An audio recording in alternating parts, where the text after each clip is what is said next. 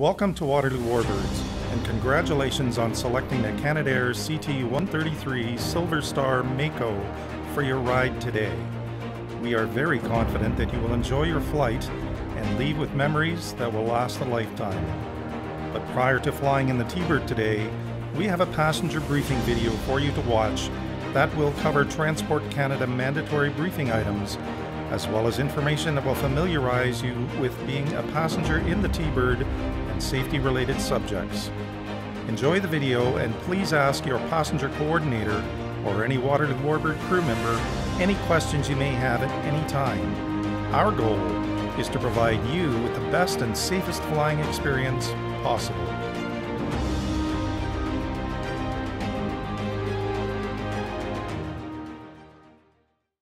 Donning the parachute.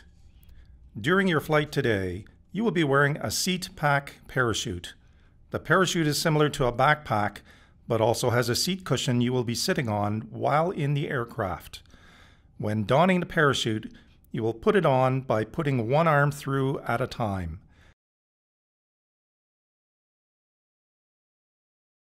Next, connect the chest strap by clipping each end of the strap together. You will then reach down between your legs and pull the leg straps to your hips, where you will secure them on either leg. After all straps are connected, ensure that they are pulled tight. At the conclusion of this video, you will be redirected to view a video from Strong Parachutes, the manufacturer of the parachute used in our T-Bird, that will reinforce the procedures for the wearing and use of the parachute. Once you have test fitted the parachute outside the aircraft and adjusted the straps to comfortably fit you, you will remove it and the parachute will be placed inside the aircraft. You will put it on when you have entered the rear cockpit of the aircraft. Entry and exit of the cockpit. To enter the rear cockpit, you will use the ladder located on the right side of the aircraft. The ladder reaches up approximately 2 meters, so ensure that you have a firm grip on the rungs and firm footing while you climb. When you get to the top of the ladder, reach in with your left foot and step on the seat. Then, leaning low and forwards, reach in and hold the center canopy column. Bring your right foot into the cockpit and step on the floor. Step down with your left foot onto the floor and then sit in the seat. To exit the aircraft, you will first disengage the seatbelt harness and then the parachute. Stand up and grasp the center canopy column with your left hand. Step up onto the seat with your left foot, lean forward, and grasp the top of the ladder with your right hand. Next, step over the side of the cockpit with your right foot onto a ladder rung. Lift your left foot over the cockpit side onto the ladder and then descend.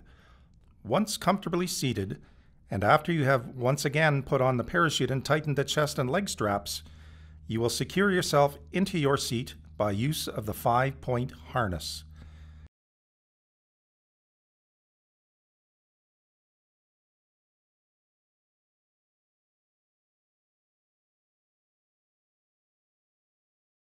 The seat bottom control toggle is located on the lower right side of the cockpit, and this will be used to raise or lower your seat as needed. Next, bring the right and left lap belts to your belly area. On the right lap belt, you will find an arming key attached by a string. Keep this available, as it will be needed to secure the clasp. Now, place the 2 shoulder straps over your shoulders to the front of your body. Raise your collar on your flight suit over your shoulder straps, as this will keep the shoulder straps from chafing your neck in flight. Now put the loop at the bottom of the left shoulder strap through the left lap buckle tongue. Next, take the negative G-strap loop and secure it onto the left lap buckle tongue. Then, take the right shoulder belt and secure it onto the left lap buckle tongue. And finally, the arming key is placed onto the left lap buckle tongue with its 2 metal pins on the bottom. Grasp the right lap buckle and push the left lap buckle tongue into the right buckle and ensure it clicks. You are now buckled into the aircraft, and the harness should look like this. To complete strapping into the aircraft, pull your waist and shoulder straps until they are tight.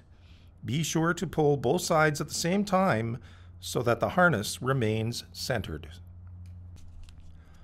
The lock and unlock lever for the harness is located at the bottom of the left armrest. Move the lever forward to lock the harness and back to unlock. The harness is on an inertia reel like a car seat belt.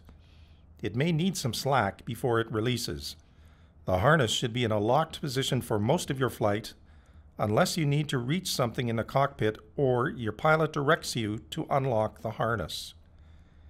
In order to release the harness, use your right hand to pull the right side of the clasp, the part with a divot in the handle, to the right. Next, with your left hand, pull the bar that was next to the clasp to the left. With both sides of the clasp pulled, the buckle will fall apart.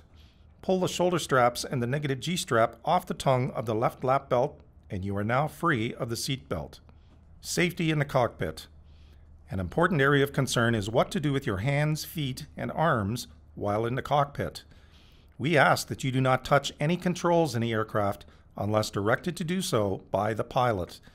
This means that for most of your flight, keep your hands on your legs, but feel free to throw in a thumbs up or a wave.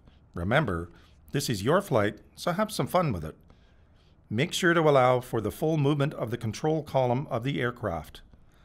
Though it is rare for the stick to be fully deflected, it is important to give the control column as much room as possible to move. This is balanced with a need to keep your left knee clear of the throttle as well, and make sure that you do not hold onto the throttle at any point during your flight. Also, keep your feet back from the rudder pedals in the footwells. While on the ground, keep your arms inside the rails at the side of the cockpit, as the canopy is in danger of crushing your arms when it closes. During your flight, you will be wearing a helmet. The helmet and microphone will allow you to communicate with your pilot during your flight. To speak to your pilot, all you need to do is talk normally into the microphone. It is important for you to know that you will also hear air traffic control communication. Do not speak to your pilot when you hear this. It may be necessary for you to wait a few seconds for air traffic communication to conclude before talking. We encourage you to speak to your pilot and share any concerns or observations that you may have during your flight. The left side panel of the cockpit has nothing on it that the passenger should ever need to operate or touch. On the left side of the cockpit are the main fuel cutoff switch, throttle, speed brakes, flaps, aileron boost, high-pressure fuel cock, and the landing gear handle. The three main no-touch items all have white handles. These are the aileron boost handle, which assists the pilot in controlling the roll of the aircraft, the high-pressure fuel cock, which controls the fuel flow to the engine, and finally the landing gear handle, which controls the raising and lowering of the undercarriage of the aircraft.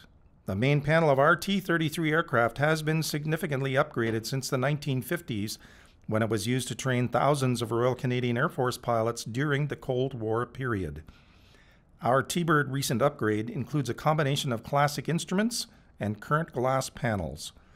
The main panel includes many of the basics familiar to pilots today, along with a few unique items. On the lower left side is a location of the oxygen system, which is controlled by two toggle switches. Beneath that is the red tip tank emergency jettison, which is a no-touch item. Beside that is the flap indicator, as well as three small windows which display the current position for the aircraft's landing gear. The large rectangle on the upper panel is the annunciator panel. This panel is made up of a number of buttons, which will display indication of aircraft functions or warnings. On the Garmin display, you will see indications of airspeed, altitude, heading, and orientation of the aircraft. At the very right of the panel is the engine instrumentation. From the top of the stack of the engine gauge is the RPM gauge, exhaust gas temperature or EGT gauge, fuel flow, and fuel quantity gauges. The RPM gauge lets us know the speed at which the engine is spinning. The EGT gauge lets us know the temperature in the tailpipe of the aircraft, which is very important during startup or any rapid throttle movement. The fuel flow gauge lets us know the current rate that we are burning up fuel during our flight, and the fuel quantity gauge lets us know the remaining fuel aboard the aircraft. One of the more interesting gauges is an accelerometer that lets you know how many G's you have pulled during your flight. It is located on the Garmin screen. On the lower right cockpit panel is the radio volume unit, which your passenger coordinator will use to set the volume in your helmet mic system. Below that is the map bag where your air sickness bag and other items will be stored. Beside the map case is the emergency hydraulic handle, which would be used to lower the landing gear in an emergency. This also is a no-touch item. Above and at the back of the panel are a number of switches and buttons. The small round buttons in line at the bottom are all breakers. In the event you do see one pop up, please let the pilot know right away. Above the breakers are guarded switches for the generator, aircraft starter, and battery switch. These are all no-touch items. Finally, above them is a round button that is labeled Canopy Open. This is an item that will be further briefed as part of your emergency egress training. In the event of smoke in a cockpit, it is imperative that you act quickly to find and establish your oxygen supply as soon as possible. When you strap into the cockpit, the last step is to add your oxygen hose. The hose is located on the left bottom edge of the seat. It is stowed by being clipped onto the seat. To unclip, just pull it upwards and guide the brown strap up the hose as well. If you detect smoke in the cockpit, let the pilot know immediately over the intercom. The pilot will direct you to unbuckle the oxygen hose. Take the hose and place it in your mouth. Reach over to the bottom of the left front panel where the oxygen system is located. Select the first white switch up to 100% oxygen and select the second switch up to emergency. Breathe in through your mouth and out through your nose. To stop smoke from coming up through the vents, you will need to close the floor vents. The vents are located on either side of the lowest part of the front panel. They are labeled with white tabs. Using your feet, push the tabs up to close the floor vents. In the event of an emergency and the pilot has directed you to leave the aircraft, it is important that you move quickly, calmly, and with confidence. Remember that calm people are the ones that will walk away from an emergency. One of your first steps in leaving the aircraft would be to unbuckle your safety harness. To release the harness, use your right hand to pull the right side of the clasp, the part with a divot in the handle, to the right. Next, with your left hand, pull the bar that was next to the clasp to the left. With both sides of the clasp pulled, the buckle will fall apart. Pull those shoulder straps and a negative G-strap off the tongue of the left lap belt, and you are now free of the seat belt. At all times, the pilot will continue to direct you as to what they want you to do next during an emergency. The pilot will say over the intercom, "Bail out, bail out, bail out." Once you have unstrapped, the pilot will then jettison the canopy. In the event the pilot has become incapacitated due to something like smoke in the cockpit or has become unconscious, we want you to know how to jettison the aircraft's canopy. On the right side of the seat at the bottom, just above the floor of the aircraft, is a yellow and black handle. This handle jettisons a canopy using an explosive charge. Before pushing the yellow and black handle forward, ensure that you are sitting in a correct position to jettison the canopy. Your body should be straight and not bent over sideways looking at the handle. Sit with your body straight in the seat, left arm across your chest, right hand on the handle, and head in line with your body. Only then push your right hand forward, pushing the handle. The canopy will then leave the aircraft. You, as the rear seater, will exit the aircraft to the right with your arms crossed and your legs tucked into your body. Once clear of the aircraft, move your right hand onto the D-ring of the parachute harness and pull it across your body. When you land, bend your legs to soften the landing. If you are on the ground after a forced landing or something unexpected has happened during a landing, the pilot will say, "Get out, get out, get out." Remain calm. Although something has happened to the aircraft, your best chance of safely leaving the aircraft is to do so in a calm and controlled manner. You first need to unbuckle and unstrap from your safety harness. Once unbuckled, the pilot will open the canopy. In the event the pilot has become incapacitated due to something like smoke in a cockpit or has become unconscious, you will need to know how to open the canopy. You will first need to unlock the canopy. This is done by locating the canopy handle on the back part of the left side canopy rail. The handle is stored in this location. Remove the handle by lifting under it with force. Once the handle is free, make sure you match the square attachment slot to the square pin on the right, just under the red canopy railing. There is a small notch in the square that you must match. The handle mounted in its locked configuration is pulled back or facing the back of the cockpit. Once attached, simply push the handle forward to unlock the canopy. Option 1, Canopy Open button. Now that the canopy is unlocked, you have 3 options to open the canopy. The first is the standard Canopy Open button, which operates the electrical motor that lifts the canopy. The button is located on the right side of the cockpit on the right panel towards the back and top. The silver button must be pushed and held to lift the canopy into the open position. If for some reason the Canopy Open button does not work, like the canopy becoming bent or the electronics of the aircraft becoming disabled, we will move to the next option, which is jettisoning the canopy. In essence, this is what has already been briefed in the bailout procedure. To review though, on the right side of the seat at the bottom, just above the floor of the aircraft, is a yellow and black handle. This handle jettisons a canopy using an explosive charge. Before pushing the yellow and black handle forward, ensure that you are sitting in the correct position to jettison the canopy. Your body should be straight and not bent over sideways looking at the handle. Sit with your body straight in the seat, left arm across your chest, right hand on the handle, and head in line with your body. Only then, push your right handle forward, pushing the handle. The canopy will then leave the aircraft, and you, as the rear seater, will exit the aircraft to the right. If the 2 previous options do not result in a canopy opening or leaving the aircraft, we have a last option that takes a bit of manual effort, but is proven to work. The canopy knife is a tool specifically designed to break open the canopy in an aircraft like the T-33. The knife is located on the top side of the right canopy rail towards the front and overtop the right side of the instrument panel. To access the knife, pull the ring at the back of the knife. This unlocks the knife, which can then be pulled free. You will notice the blade is a curved and straight side. Hold the handle of the knife in your hand with the curved blade facing you and your other hand cupped underneath to provide additional force. Now trace or score a squared outline on the canopy the approximate width of your shoulders. Once traced, punch with all your strength using the tip of the knife to make holes in each corner of the square. Finally, continue to punch holes all around the square until the canopy has come apart. Now that one of the options has opened the canopy of the aircraft, you will need to exit the cockpit quickly. Making sure that you are clear of your harness straps, lift yourself out of your seat and out onto the wing of the aircraft. Next, slide down the wing and onto the ground clear of the aircraft. Immediately put as much distance as possible between you and the aircraft. We recommend at least 30 meters. There is a fire extinguisher located in the front seat of the cockpit. There is a first aid kit located in the nose of the aircraft. There are air sickness bags located in a rack to the front right of your seat. Should you feel unwell, please tell your pilot at your earliest opportunity and retrieve a bag to be prepared for sickness if it happens. Flying the T-Bird. During your flight, the pilot may offer for you to fly the plane.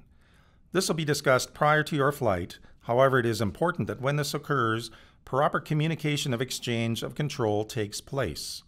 To take control of the aircraft, you must have your right hand on a control column situated between your legs in front of you.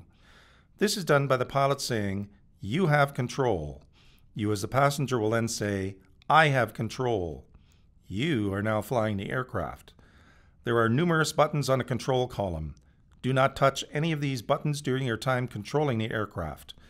The T-33 only needs very little inputs, so make sure that you are gentle on the controls. When the pilot takes control back, he will say, "I have control," and you will then say, "You have control." The pilot is now flying the aircraft. You should now release the control column. We hope you have enjoyed the T-33 passenger briefing video. Please remember to ask your passenger coordinator any questions you have. We're here to assist you in every step of the way to ensure you have an amazing flying experience. Please stand by for a video from Strong Parachutes, reinforcing the chute training that you have already had in this video. After we finish that, let's go fly.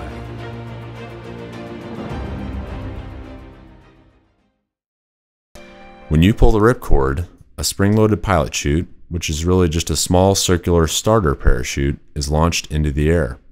The flow of air through it allows it to drag and act like an anchor to start the deployment of the reserve parachute.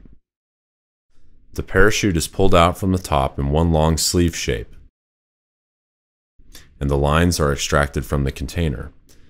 Then the parachute opens and you transition to sitting upright underneath the canopy. On the two black V-shaped risers near your head are toggles, which are used for steering. As far as using the parachute and using the systems accompanied with the parachute, very simple. How to open your parachute.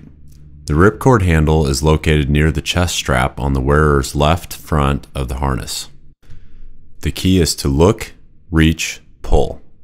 Look at the ripcord handle rather than fumble or tug on the harness fitting. Beneath the fabric cover, the ripcord handle is held in place by a pocket. Look at it first because it may have been dislodged by your exit. Reach over and grab it with both hands, or typically with your right hand and left thumb, and pull. Yank it hard. There is no time to be gentle. Actually pulling, which uses the muscles in your forearms, is not as effective as pushing, which takes advantage of your upper arm strength. The D-ring, I made sure that I pulled, when I practiced pulling the chute, when I would, before I got in the airplane, I always practiced pushing it at full arm's length. I don't know where the chute disengaged, I don't know, and I let go of the D-ring, so I didn't hold on to it. If it doesn't come free on the first pull, check it to make sure it is the handle in your hand, not some other piece of hardware. Back the handle up to the housing to create slack in the cable, then punch it out again. The entire cable assembly should come completely out of the housing. To reduce the pull force, push the handle in the direction that the protective ripcord housing points, rather than straight out from your chest. By having both hands together on the handle, you also reduce the chance of the canopy or lines entangling with an extended limb. Keep your feet together for the same reason. Body position is secondary to pulling. Remember to look, reach, pull. The release of the chute was immediate, and from the time that I released it to the time it opened, obviously I wasn't counting and keeping track, but I was surprised at how quickly it worked. It was very quick and very comforting. You could see the stuff unfurling over your head in almost instantly. It makes a nice big pop and just instantly slows your descent. It's very comfortable. Did you know? Typically, it takes about 2 to 3 seconds from ripcord pull to fully inflated canopy, traveling a vertical distance of 150 to 300 feet.